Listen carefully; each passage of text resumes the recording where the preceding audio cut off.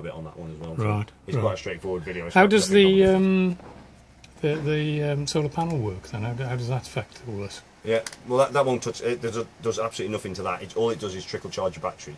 Right. Yeah, so it won't. So does that do it even if you've got everything else switched off? Does it? When does it work? All the time, or? Well, yeah, as long as you've got daylight. Yes. Yeah. Well, I mean, I was assuming there's light. Yeah. So yeah, if it's totally automatic. So even if we've cut everything off. Yeah, it will still charge. Including the set off. Yeah. The system shutdown. Yeah, it will still. Trickle charge it. Oh, that's good, really. Yeah. Yeah. It is good. You've got it in storage. So you're in storage, you can't get power to it. Yeah. It'll still trickle charge, obviously, because you haven't got a cover all the Yeah, because otherwise, eventually, after a couple of months or so, the battery goes flat. It's pretty good, especially with people who've got, like yourselves, got motor movers on. Yes. Yeah, well, you want that battery decent when you come to it. Yeah. And it keeps it top. It keeps it topped up. Yeah. And plus, any batteries that get really low and stay low, then sometimes you can't get charged back into them. Because we've had situations where it's been 2-3 months. But I haven't charged it up and I've come in and it's virtually, it's almost flat. Yeah, that's it. And if you leave it too long like that, it won't do the battery any good. No, that's right. Okay, talking of solar panels, that is your regulator up there. Right. Okay, you see there's 2 lights. Oh, there should be 2 lights. Yeah. Well, one, the bottom one's not. Oh, it is just. One's flashing. Yeah, that's it. So top light is red at the moment. It can be green. What it's saying is it's red. It's giving the full 14.5 volts. Right. Okay. If the battery's in a bit better condition, that light will go green. And that's telling you it's around about 12.5, 13 volts going into your battery. Light flashing green at the bottom, that's to say it's charging. Right.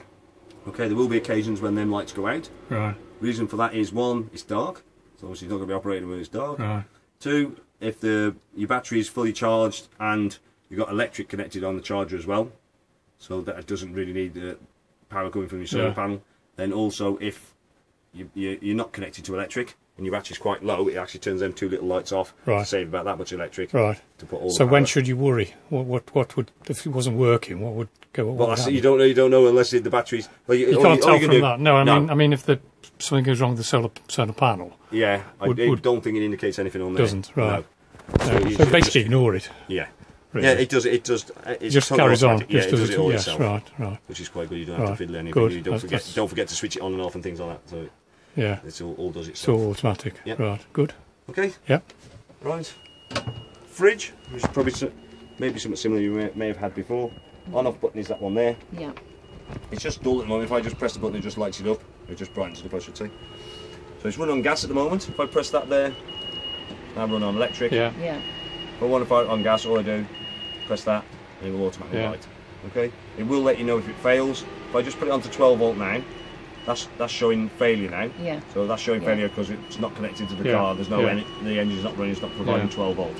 If that's doing that on the gas, that means the gas hasn't lit. Yeah. So you check your usual things. You have turned the gas on. You have got gas. Yeah. All you do then is just press that, and it reattempts to light it. Right. Okay. So when we're driving along, we want the fridge trickle charge. What do you do? Just press on battery. Yeah. So you need to switch the fridge on, then press that. Yeah. And then as soon as the engine's running. That will provide 12 volts direct to your fridge. Right. Okay, it won't cool the fridge down, it just maintains the temperature. Maintains the temperature, yeah. Okay? Yeah. And that's back to electric. Back to electric, This side here, all 5 lit, that's your temperature. Yeah. So that's the coldest your fridge is going to be. Yeah. So I press this button here, so that will scroll through. Yeah, to whatever temperature, So 2 or 3 is probably about average in this country. Yeah. Depending obviously how cold or hot it is outside. Yeah. Okay? Yeah. To operate the fridge, just open the door there by pressing that button down. You see this little contraption down here on the door mechanism itself. So to get that out, just push against the wall as such and then slide it towards you. It is a little bit sticky. And that holds the door open to allow air when you're in storage. Right. To air to circulate. Yes, okay? Yeah. It's operating off the door catch itself, so push the button down before you try and open it. Right. And it should just slide back. Yeah. Make sure it is fully back before you use it because the fridge won't seal and then you'll be ringing up saying the fridge doesn't work. Yeah. Right. This here, if you can see the picture on there, that will come out. So if you want taller stuff in the fridge, so if you want an extra tall fridge, that will come out if you don't want any ice or anything in the freezer box. The other advantage of that is if when you're in storage, if you've noticed before, you're getting mould around here, you can actually take this out when you're in storage, put it up here, and it's obviously air's going to circulate around it. It's not going to get mouldy. Yeah. Right. So how does that come out? It comes out. It's got 2 little tabs. It doesn't show it on there.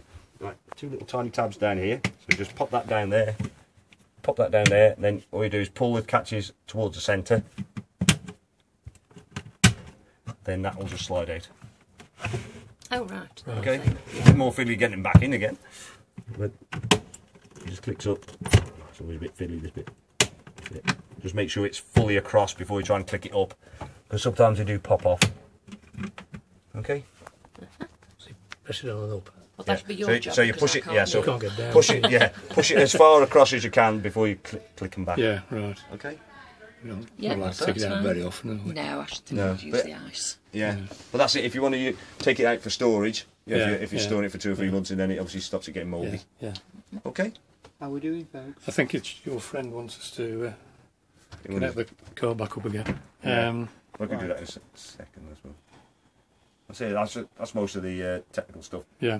Are you happy with what you've seen? Yeah. Yeah. Okay.